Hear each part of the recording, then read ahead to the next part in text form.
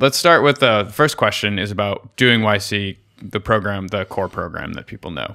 A common question is, why is YC worth the 7%? What do you think?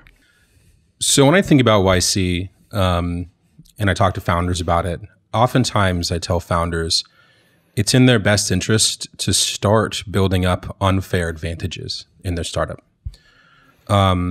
It used to be that an unfair advantage was capital, but more and more now, you see capital being very widely available. And so I tell founders to start thinking about what other unfair advantages can they get. So with YC, I think a lot of founders always want to know about fundraising. What's the unfair advantage you get around fundraising? First, YC companies get higher valuations, typically 50% to 2x higher than companies who don't do YC. We see valuations on demo day ranging anywhere from $4 million on the low end to $25 million plus on the high end, with most valuations between 6 and 12 million. Put another way, when you raise money through YC, you get less dilution. Second, better investors. We've taken the time and energy over a decade to collect all of the best angels and VCs and put them in one room. The YC batch is one of the most heavily scouted group of startups in the world. And so we do the work for you to put the best people in the room. And then the final one is that fundraising happens faster. When you go through YC, some companies can completely finish their fundraise in under 2 weeks. And almost everyone is finished within 2 months, as opposed to other processes that you might run alone, which can drag out longer. So first, we give you a bunch of unfair fundraising advantages. I'd say the next thing, and I would argue even more importantly, is we give you an unfair advantage around a batch. You're batched with other companies that are in the similar state as you are. And even if you're an experienced founder, and I've done YC twice, and the second time I was a very experienced founder, I don't have at any given time a whole bunch of friends and colleagues who are all starting companies right now. And so being able to literally be around a whole bunch of other people who are just getting started and who are grinding, within the first year or two and still grinding, is extremely valuable from kind of a friendly competition perspective. But it's always also extremely valuable just from a support perspective, to be able to talk to people who are there with you, and to have this whole variety of people so you can find the people that you're going to actually relate to the most. The next one is software.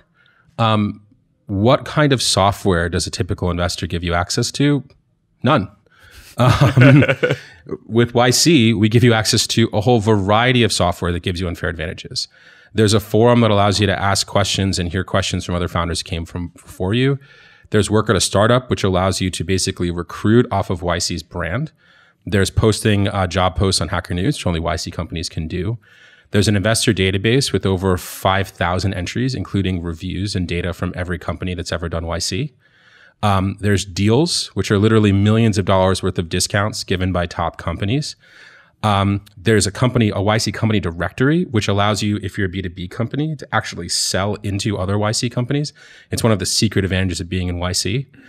There's an alumni directory, which also allows you to sell into companies and also allows you to find specific people to give advice.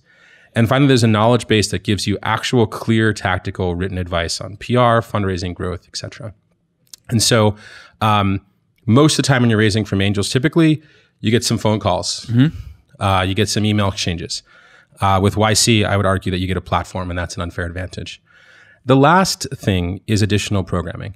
A lot of people think of YC as a 3-month program, one and done. In fact, YC is built to support you from the beginning of your company to the end of the company.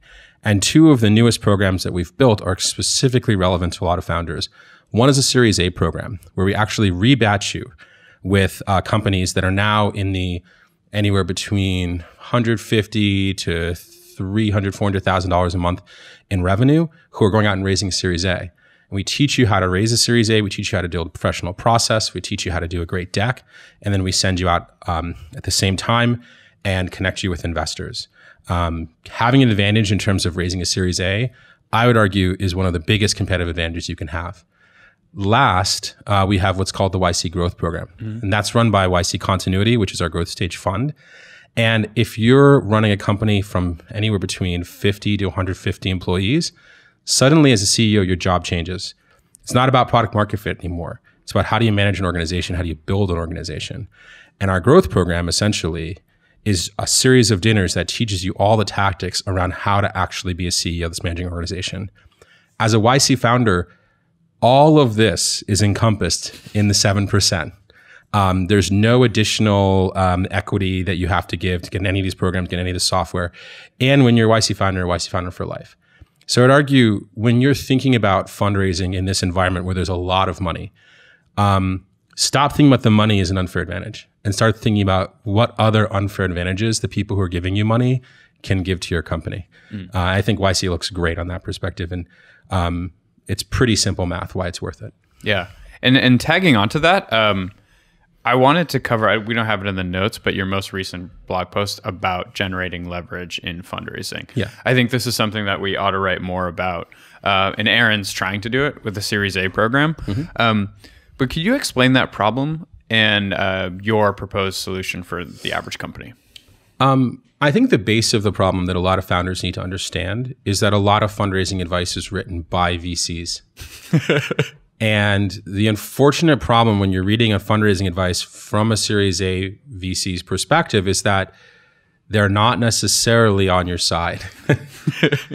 And so if you think about it, the narrative around fundraising is typically something like you raise money when you're running low on money, when you're at between 12 and 6 months of runway.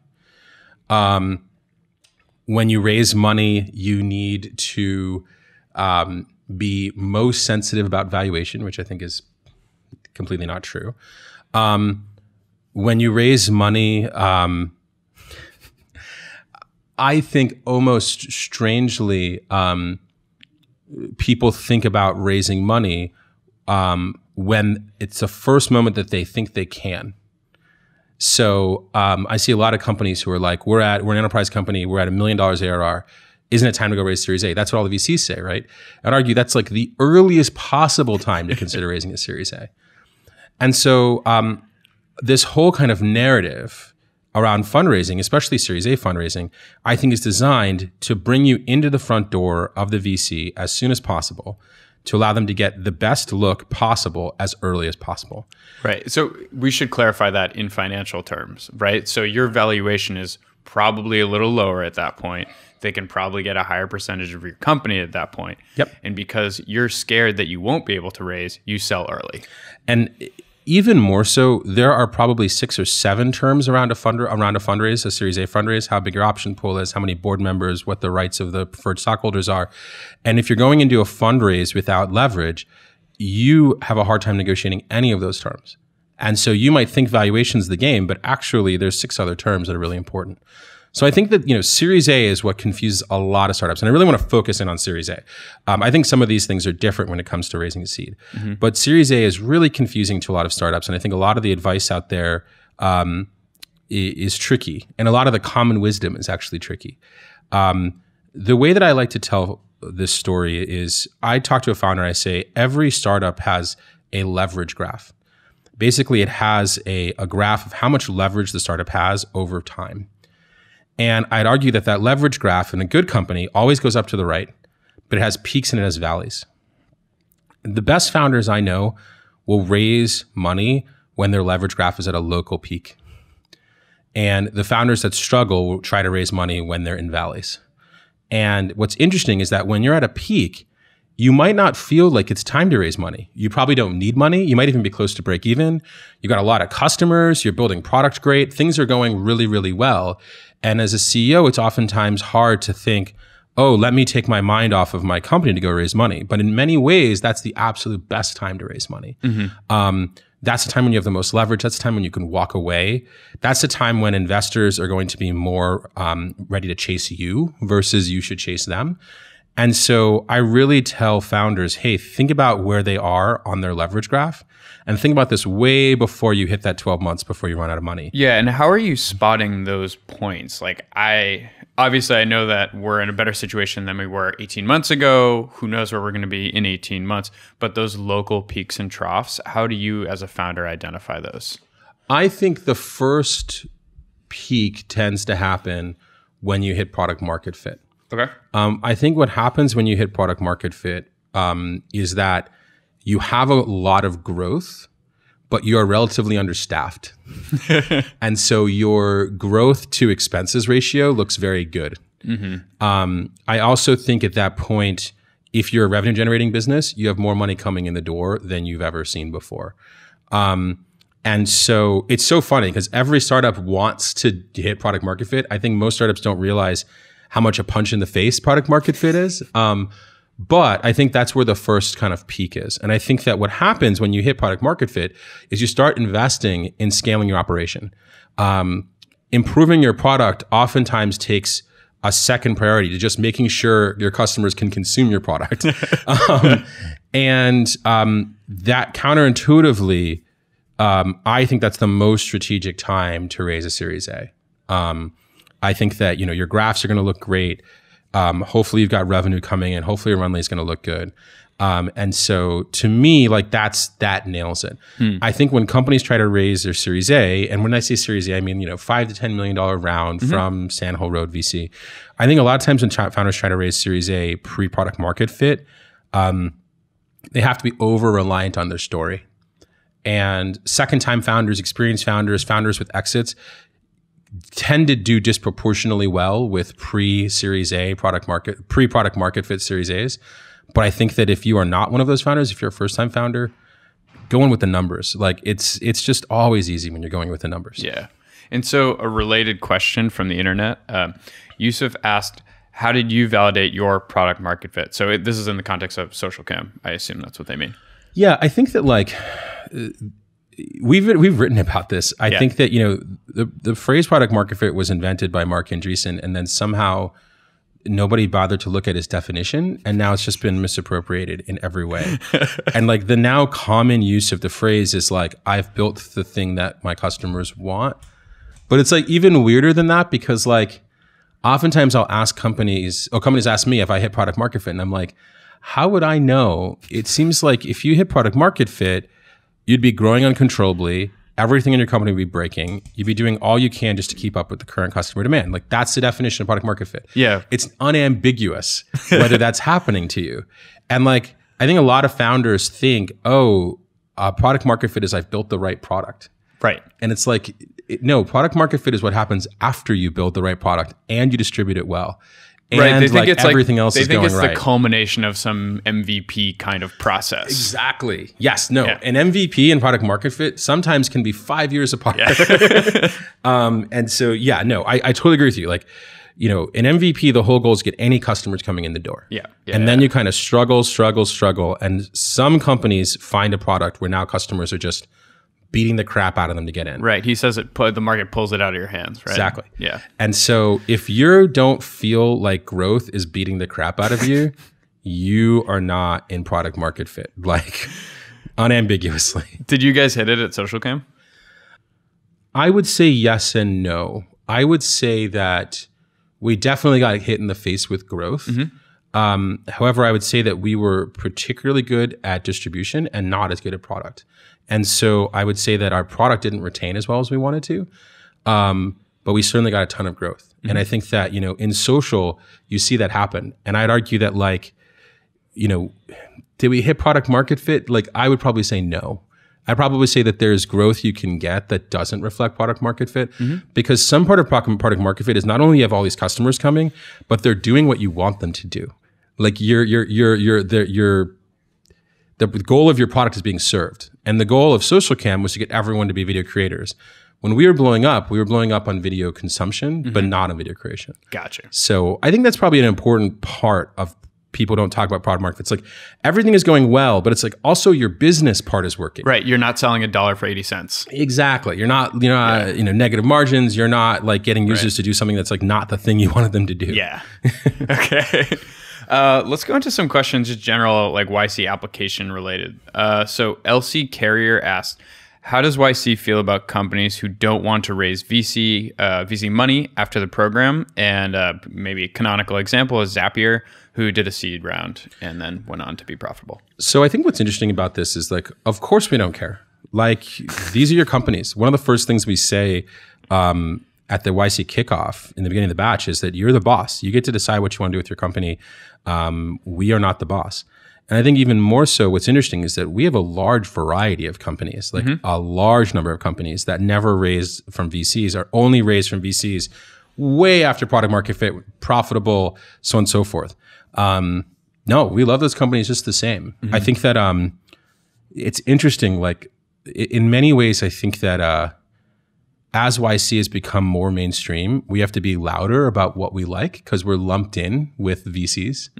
And we're not VCs. Like, that's not the purpose of this. We're not here with the kind of sole reason of how do we make sure we make as much money as possible out of every single company we invest in. Yeah. That's not the way YC works. Yeah.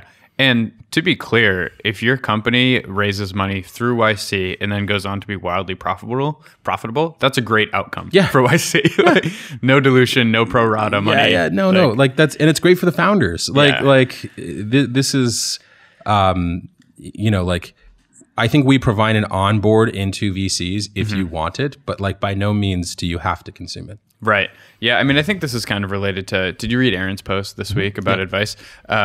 Because we've entered in this position that's in between like VC, traditional VC and universities, we're just thought of as like the advice giver, and like, you have to have permission to do this thing, and we don't want certain people. It's not really the case. No, not at all. Related, another super common question, Edmilson Rodrigues asked, do companies need to be incorporated already to participate in YC?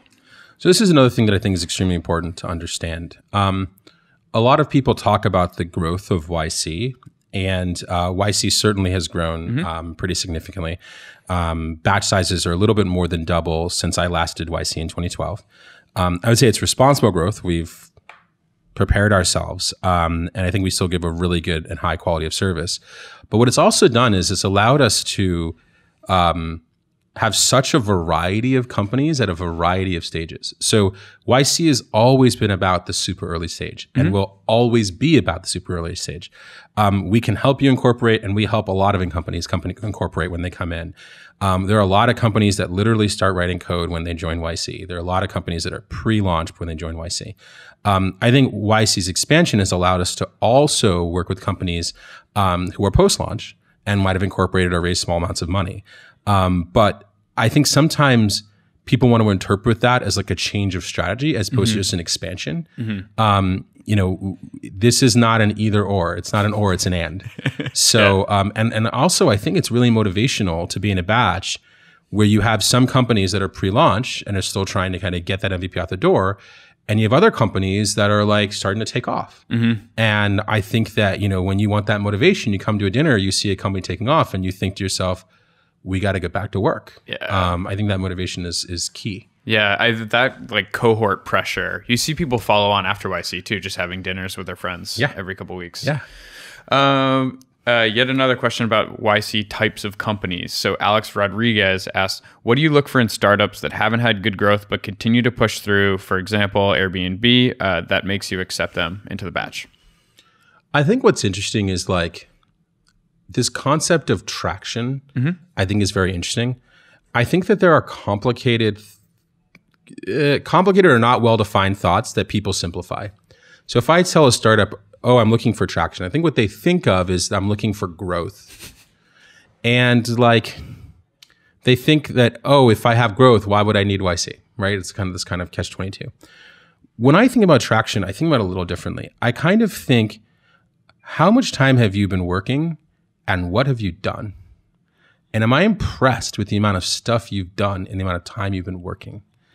And so to me, like Airbnb, what they had done in that year before they applied to YC, and by the way, I think this story is like told in such a strange way. It was a year. It wasn't like 10 years and that Airbnb was struggling before they got into YC. It was a year. But what they had done was impressive. They had launched multiple times. They had been the housing host for the DNC convention and the RNC convention. They'd been on CNN a bunch of times. They'd done a lot of impressive things. The product wasn't working, but you couldn't look at the last calendar year and say, oh, these guys aren't out there grinding it. And so to me, like, that's far more important than whether they've been successful. I think the second thing is that the Airbnb guys felt like they were onto something. Like a lot of investors talk about, like, what's your secret sauce? What's your unique insight? What's the thing that you know that other people don't, right? And it's such an overused phrase, but it's kind of true. The Airbnb guys really thought that people would stay in strangers' houses, and they thought that it could be a significantly better experience than a hotel.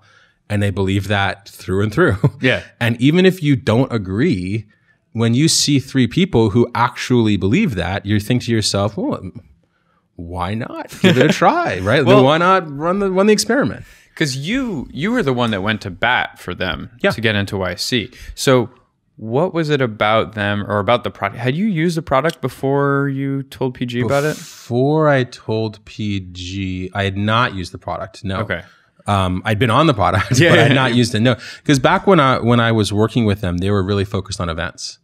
And not renting out whole houses either. Not renting out whole houses, renting out rooms, and still doing the Airbnb thing. Yeah. And I didn't go to the RNC or DNC convention. So, what I saw in them was exactly what I said about Traction. Yeah. They just kept on working. Like, one of the things that we say to YC founders is something that PG always used to say, which is that companies that do well in YC, you have office hours with them, they tell you their major problem, you brainstorm some potential solutions, and the next time you talk to them, they've moved on to some other problem. And with the Airbnb guys, it was exactly like that. The other thing is that they were happy and gracious. You know, like, it's easy to help people who are, like, nice. They're nice, they're hardworking. Yeah. Like, committed. And I think that this part of the Valley, like, doesn't get talked about a lot. Like, if you're nice, concise, you know, and hardworking, like, more often than not, people will try to help you. Like, they won't go out of their way. They won't, you know, like, stop their business to help your business. But, like, will they give you an hour? Like, yeah. I think that, like, sometimes you have to warm them up, right? Sometimes you have to, you know, show that you're being serious. But yeah, like, this is not a situation where people feel that your success somehow takes away from them or somehow reduces the size of the pie. No, totally. So yeah, and I think people are always looking to meet motivated. Like, it's not this weird, like, closed friend network situation where it's like, I don't know, I'm done with motivated, inspiring people.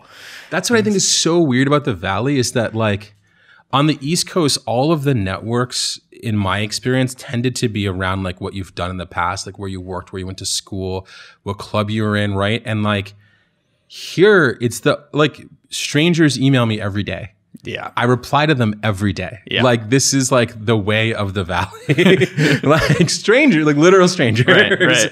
And so, like, the only thing we all have in common is we're all crazy enough to try to do startups. And I feel like inside every founder, there's this feeling like, if you're stupid enough to do a startup, we should have each other's back, because I'm stupid enough to do it too. And there aren't a lot of people as stupid as us. Yeah. And you have enough goodwill to keep replying. Yeah. Because in those emails, you get a lot of crazy ones. Yeah. And I would just say that knowing what to ask from the right people in a clear, concise, simple way, you can get through to most of them. Isn't it crazy? It happens. Isn't it crazy?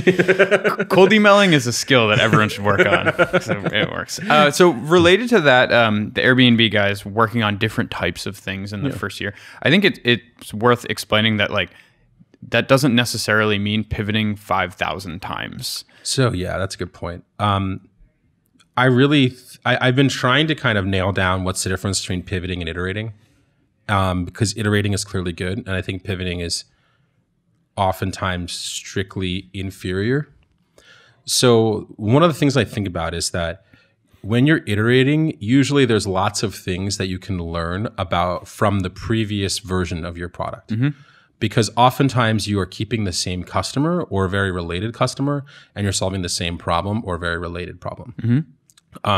And so for me, like, I get smarter every time I iterate. I feel like iterating is kind of running the scientific process. And I'm learning every step of the way. To me, pivoting is when you basically take things outside of your realm of the previous thing you worked on. So in effect, you're changing the customer drastically, or you're changing the problem drastically.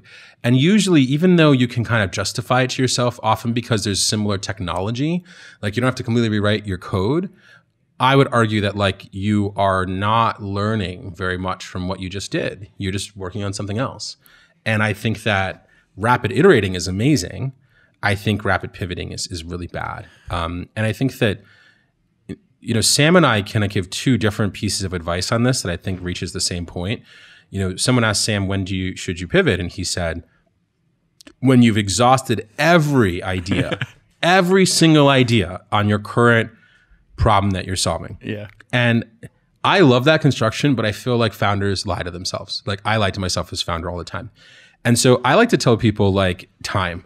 I like to say like, give something a year or two. Like it really can take that long. Like it often does take that long.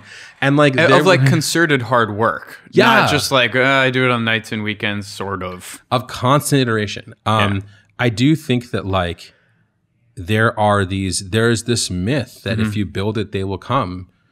And that's just like a myth. Like behind every one of those stories is a lot more hard work. I think another pivoting problem is that people pivot and apply the same solution to multiple problems. And like the solution is just never that good. And so you just get locked into this thing that won't work. Yeah. Another thing somewhat related to the Airbnb guys is just how compelling they are. Fedor Paretsky asked about basically pitching your company. So they say, what are your thoughts on the strategy of just like being very, very aggressive and like enthusiastic about pitching your company in terms of pitching to investors? And are there other techniques you encourage to make your pitches sound more compelling or exciting? What I didn't understand as a founder was that anytime I pitched an investor, it was the, you know, basically round to over 1,000th pitch that they've ever gotten. So think about it this way. Any gimmick or trick that you think might be unique has in fact already been tried by one of those 1,000 people before you. And so I think that oftentimes people kind of resort to weird public speaking gimmicks or, oh, I gotta make a memory or I gotta like create an impact or like sales type things. And it's like, honestly, it's a lot harder to sell to like a salesperson, and a VC is kind of a salesperson. It's kind of like it's a lot harder to do an email marketing campaign to a founder that does email marketing. Right, exactly. Like I'm a little bit immune to drip campaigns. Right, and it's like, and you're smart. That's awesome that you're smart. But by the way, there are 1,000 other people that are smarter than you. So when I think about doing the pitch, these are the things that actually stand out to me. The first thing is clarity and conciseness. I think that more words are actually bad. When you actually study really good salespeople on the phone, it turns out the customer talks way more than the salesperson. And so when you're in a really good investor meeting, the investor is fully engaging and is basically like giving ideas and brainstorming. It doesn't feel like a pitch anymore, right? When you feel like you are pitching for a long period of time, that's a bad sign typically, especially in early fundraising. Later fundraising is different, but seed, even Series A. So one, clarity and being concise. I really think most startups can be explained in 3 sentences. 2, don't start with your background. Like you're telling a story, and oftentimes people default to telling a story chronologically, and argue that like actually like you should be thinking a little bit more like Pulp Fiction, like tell the interesting parts of the story first. Get me hooked. Oh, totally. Yeah. And your background. If your background isn't one of the top 3 most interesting things happening in the startup, then probably you shouldn't start with it. Now, for some startups, it is, right? Like for some startups, the person's background is, but rare, very rare. I think the other thing that's important is that the investor has to clearly understand the problem you're trying to solve. Clearly understand it.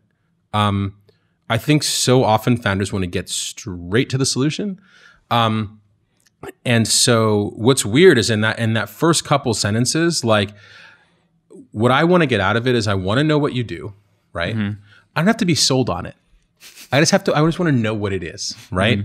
You know, me knowing that Google's a search engine where you go to a website, you type in something you want to know, you click the search button, and then a bunch of web pages that are relevant to what you typed popped in. Great. Yep. I don't have to be convinced that I want that. I just have to be convinced that I know what that is, right? Then I want to know anything about traction, anything like, have you launched? Is it growing? You know, anything like that. I want to know that you have tech on your founding team, and then I want to know what's the problem that you're trying to solve, and why you wanted to try to solve it. For me, those are the things that, like, if you can get out in the first 30 seconds, I can engage in a conversation with you. And I think the other thing that I tell founders is that, like, if you do a bad job, it's your fault. Like, unfortunately, like, if the person you're talking to doesn't get it after the first 60 seconds, it's not because they're an idiot. Like, it's because you didn't explain it to them well. Yeah. And like, that's really hard to hear. But like, I just tell founders that straight. And I'm like, look, I've been pitched like to infinite times. So like, I think I'm not dumb. Like, well, I mean, like, it doesn't really matter if you're smart or dumb. That's true. That's true. Maybe I am dumb. You just don't get it. Unfortunately, you're asking me for something. You got to dumb it down for me. Either way. So yeah. And I think that oftentimes what's weird is you have to throw away other instincts. Yeah.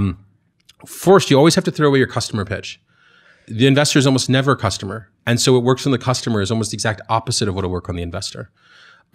Second, you got to throw away jargon, right? What makes you sound smart amongst your peers makes you ununderstandable by someone who's not one of your industry peers.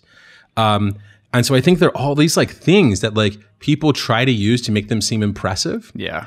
Which are like driving people to do the exact wrong thing when they're pitching to a VC. Yes. Like, I actually think you need somewhere between like 6th and 9th grade language. Like, that's it. That's like fundamental for me on the blog, all of this stuff. I was like, why are you complicating? No. And I think that's what's weird is that like you're speaking, right? And so like, if you're not clear and concise, the more brain power I have to use to figure out what you're saying, like the more, the less viable the conversation is going to be. So, and I think like related to this, people can conflate salesmanship with confidence. And so many of these founders are very confident. Yeah. But oftentimes, it's like that Steve Martin quote, like, they're so good, they can't be ignored. and for that reason, like, they don't really have to, like, take the money from a certain investor, so they can just confidently walk into any room, communicate it clearly. Well, you know what I think creates... I've only seen 2 things reliably create real confidence, not fake confidence. One is you've done something impressive in the past. That makes you confident. The second is you have the numbers. Yeah. Right. Like, you got one of those 2 things, like, you deserve to be confident. Like, totally. So, you know, for first-time founders, the numbers help. And I would underscore this for international founders. I think it's really, really hard to clearly communicate what living in another country and that specific problem in another country is like to an investor here. That's so important. That's so important. But what's fun is that when you get it, right? What's fun is like, I mean, we've invested in a bunch of companies out of Nigeria, and, you know, when they explain to you that you can have 5 credit card processing machines at the hotel from 5 different companies, and you can swipe your credit card into each one of them and it won't work. Yeah. So now you have to pay your hotel bill in cash. You're like, oh, if that happened, I'd be super pissed. Like, you know, right? As opposed to saying, oh, credit card processing doesn't work in Nigeria, right? Where it's like, I'm sure it kind of works. Right? I'm like, come on, you know, right? Like, when you can tell a story and paint that picture, and like, it took me how long? It took me 10 seconds to paint that picture in a hotel. I get it, totally. But you get it, right? As opposed to, let me tell you about the history of credit cards in Nigeria, right? Like, Jesus, I'm going to sleep now. Yeah, I mean, and by the way, Nigeria is 200+ million people. Exactly. Another thing that like I didn't know until I see. Actually, that's a really important thing too. Facts are really important. One of the things I think is interesting about a lot of investors is that they know like 2 inches on a lot of different subjects. And like, if you know like 6 inches, they will think you're very smart. And if you know 1 inch, they'll think you're very stupid. Yeah. And so like, just doing some friggin' research, and like, when you talk, like, I often tell founders, like, write down everything you just said and count the number of facts. And like, if you didn't say any facts, like, just say some facts. Like, no, it's great advice, man. That's awesome advice. Yeah. So do you, this is related. So David Chen asks, how do you find mentors and advisors? But when you're pitching your company, are you pitching it to mentors and advisors to get warmed up? Or are you just pitching it to random people at Starbucks? I think that like one piece of advice that Justin Kahn gives that I really like is aggressively practice pitching friends, colleagues, existing investors before you go out. Yeah. And that like there's something that you can learn from every run of it. And I think that one of the strange and unfortunate things is that fundraising is so hard and the process in general has been made so painful that founders tend to shy away from it and they want to do it as fast as possible with as least practice as possible. And unfortunately, I think that that doesn't serve them well. And so I think practice is really, really important. On to this thing about mentors. So I get asked 5 times a day, can I be a mentor to a company that I would consider, I've never met them before in my life. Mm-hmm. I don't like the mentor word. I feel like it's an old fashioned word. It reminds me of the day of like master and apprentice, where like you actually needed someone, like you're not a blacksmith. Like someone has to teach you that shit or else you will not be able to do it. Like, well, you can try, but you can't go on the internet and Google search blacksmith and just like, it's like, and I feel as though for some reason, and by the way, I think in corporate America, mentors are probably extremely helpful. I don't know. I've not really been a bunch in more corporate America, but I think a lot of this advice comes out of corporate America. And comes out of like career prep centers and all that stuff. I think for me personally, I give advice to a lot of startups. And I'm happy to, like, this part of my job. And I wouldn't do this job if I didn't like it. To me, when someone asks me to be a mentor, it's asking way more of a commitment, right? It's like, what I'm saying is that without being your mentor, if you ask me a question in a clear and concise way, I will 99% of the time reply within a week with what I think is the best answer. You get that for free. For free. And so what I think about is like when someone asking me to be a mentor, I'm like, oh God, well, what else do they want? Well, right? It's like, hey, Michael, we've never met. Do you want to be in a single relationship together? Yeah, it's like, no, just it's a little, like, right? And I always feel like when those people, if they just emailed me a question, I would just like, what question do you want to ask your mentor? Let's just pretend I am your mentor, right? Let's pretend I'm everyone's mentor. You already have that. Like what, and if you're looking to like put my name on something, they're like, that's silly. Who cares, right? Like no investor is going to be like, oh, well, because Michael signed up as your mentor, I'm going to invest. Like no good investor will say that. But I think what a lot of founders have found, both in YC and out, is that if they ask me for help, I'll try to help them. Yeah. And like, that's what you want. So stop asking for a mentor. Like it's funny because I actually had this conversation with someone else and I was like, this company that I helped a bunch, I was like, I don't think I'm not their mentor. And then it was funny because one of the guys was like, oh, I talked to them and they say you're one of your mentors. But they never asked, right? Like they never asked, right? They just asked for help and I was happy to help them. So don't raise the stakes of a new relationship. Just ask for help. You don't have to. And they also don't know, like, maybe you just give them terrible advice. Maybe you say yes to being their mentor and then you drive them off a cliff. Yeah. I mean, like advice is one of those things, right? Like take it with a grain of salt. Yeah. So I don't think there was nobody who I felt fulfilled a traditional mentor role in my time in the Valley. Yeah. Like that kind of like took me under their wing and showed me what was what, right? Like nobody did that. Right. A lot of people helped. A lot of people when I asked helped, but nobody. I almost feel like a mentor in some ways is taking responsibility for your success. Yeah. And like nobody does that, especially if they haven't invested in you. But even if they have, they don't do that. Usually it's just like after enough years, you're friends. Yeah. And then maybe that's it. Yeah, exactly. But like, after enough years, you'll like meet up just because. Yeah. Yeah. Which is great. Yeah. All right. Let's go to another question.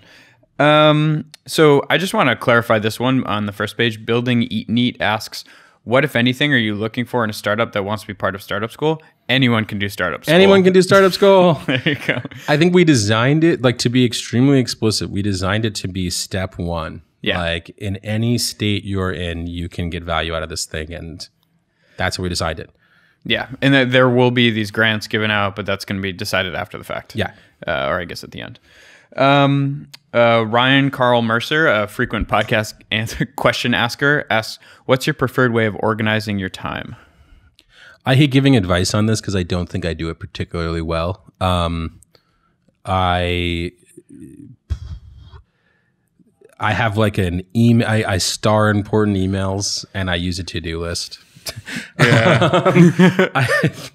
That's it. I think like probably the biggest time hack I've had has been since I've had a kid. Yeah. I think the biggest time hack I've had is that I've been lucky enough to have my parents close so they can help watch my baby. And then I think the second thing is I've been fortunate enough to be able to afford someone to help at night. I think those are probably the two things that are keeping me like functional right now. But I do not think I am a model of pass. A model of organization. All right. Let's go to the next one. So John Rigler asks, can entrepreneurship be effective? And by that, he means starting something within a company, I believe. I recently returned to IBM. I have a patent and yet only have vague ideas about how to signal and organize other like-minded folks within the company. Could this path sabotage my dreams? So I'm going to caveat this answer by saying that I've only worked in a big company for, I think, 14 months of my entire working life. And I have exactly one experience with entrepreneurship, and it did not work out very well. So, in my single experience, it didn't work. I can't give you advice on how to make it work for you or if it does work. I mean, certainly there are big companies that invent new things all the time. So somebody has figured out how to get that done. But this is an area I have, I would argue, almost less than zero knowledge of. Okay. Yeah. Horatio Chavez asks, how would you approach an investor who says, I won't invest in you unless you have a patent? I probably would just talk to another investor. Yeah. That's not a typical response. Especially in technology startups. I can't speak to biotech and so on and so forth. But in technology startups, that is such an untypical response. It's almost indicative that investor is not very good. Yeah. Or they're trying to say no nicely. Sure. But like that's a bad way of saying no nicely. Like there are better ways to say no nicely. Yeah, I agree. All right. So Yaha Elmrani asks, why does it, we're going to have relationship questions now. Yeah, right. Why does it feel like entrepreneurs aren't marriage material? Should an entrepreneur look for an entrepreneurial spouse? Aren't marriage material? That's an interesting question. So I started dating my wife when I was doing a company. I thought I was marriage material. I don't know. I think... I think what they're trying to get at is that, so you're really dedicated to Socialcam and it's taking up a lot of your time and all the people. Back then it was Justin TV, actually. Oh, really? Yeah. Justin TV. It was a long time ago, yeah. And that consumes all your time. Therefore, you might not, in someone's eyes, be a great partner. And I think that's what they're getting at. But I mean, I think different people like different things. Yeah. I think that, some relationships are really motivated by work and people find someone who is really into their job is something that's attractive. Yeah. I think some people aren't that way. But I don't think, I think that it is pretty easy to see how intense an entrepreneur is working on their job pretty early in a relationship. Yeah. And, if that's not something that someone likes, then they should move on to something that they like. Yeah. Yeah. And that second question, an entrepreneurial spouse, I would just say a spouse that's okay doing their own thing, whatever that might be. Just they're okay doing their own hobby or whatever. I hate to be like general on this, but my wife certainly was that way. My wife was certainly someone who didn't need me to be around 24/7. Yeah, exactly. And I think that's good. Yeah. All right. Yaha asked another question. How intense do you really have to be to found a startup? I think that this is such an interesting question because like, intense is such an interesting idea, right? So like, okay, I'll tell you like two different versions, right? Yeah. So Justin TV, there were probably at the max point, 5 or 6 of us living in a 2-bedroom apartment. 2 people were shared bunk beds. One person had a room to their own. One person was sleeping in the living room and I was sleeping on the balcony. We worked, the office was the apartment. Mm-hmm. So we worked you know, when we were at home. And our roommates were the people in the company. So there, that was that part. And then moreover, the building was full of other startups. Yeah. And so our friends were startup founders, and we were going through YC and, so on and so forth. Right. On one hand, that sounds like really intense, right?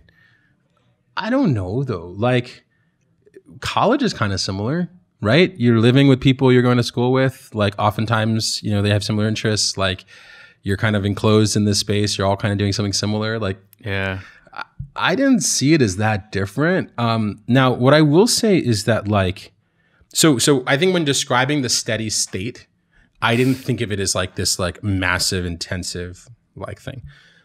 What I will say is that the lows are low. Yeah. Like when people talking about emotional roller coaster, I hate that phrase because it's so cliched. But like there have been times in my startup's history where I've like gone home and cried. Like there have been times where I've thought, pack it up, last 5 years of your life, down the drain.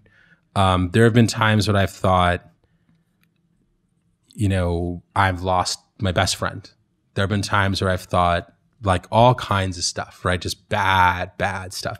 So I think that like you need to be resilient.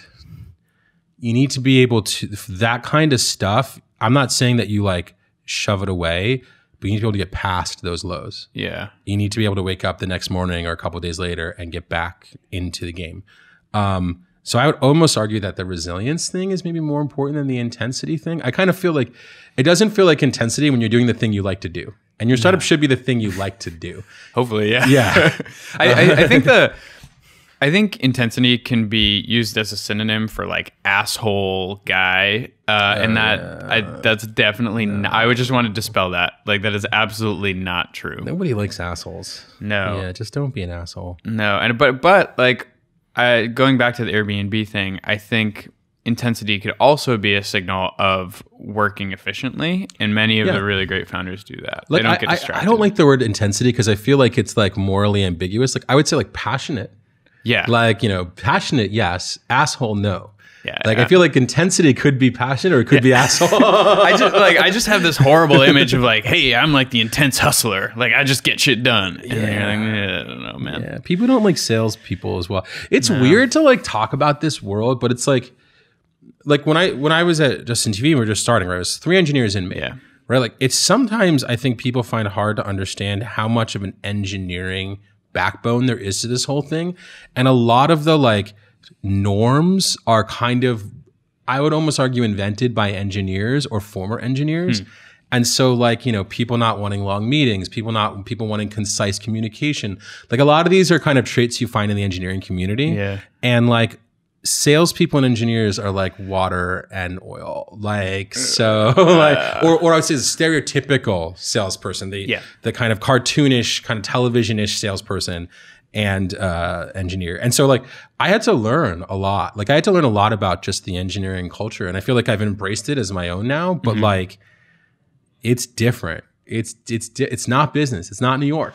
Like it's not business guy first here. It's kind of engineer first. Yeah, it's definitely not polished. No.